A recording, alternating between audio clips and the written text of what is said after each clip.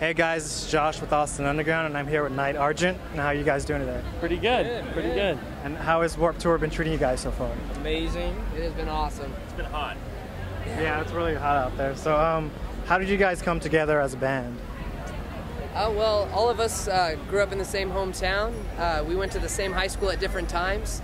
I had started a project, and I reached out to Jeff when I saw a video of his online. I was really impressed by his guitar and vocal skills, and we all kind of knew each other through different networks, and after we all had the chance to play together, it just kind of clicked, and we realized that we all want to make this a career. Awesome. So, where did the name come from, Night Argent? Well, our studio is actually located on Argent Road in Pasco, so we spend a lot of time there.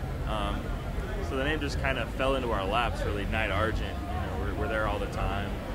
Yeah, it's a throwback to our hometown. We have a lot of love for our hometown, and it's kind of an homage to that. Right, awesome. So, what are some of y'all's music influences?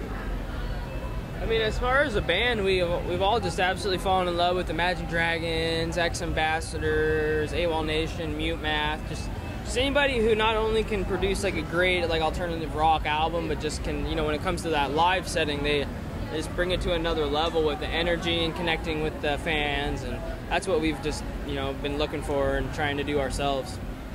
All right, awesome. So you guys actually opened up for Imagine Dragons, and how was that experience?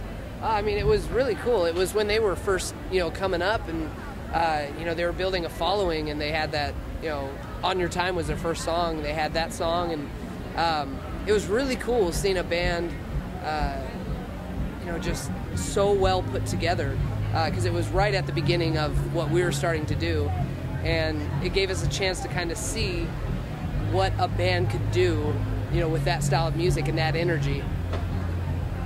Awesome. So you guys are currently working on a new EP, and what can fans expect from it? Well, we're going to be working on the new EP with John Feldman, which we're really stoked about after Warped Tour. The EP that we just finished, we released exclusively for Warped Tour attendees. They can get it free.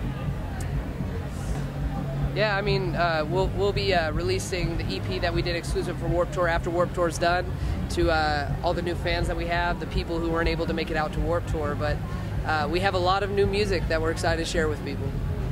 All right, so we do have your EP that's currently out right now on Warped Tour. So what was the songwriting process like for these songs that you guys put out?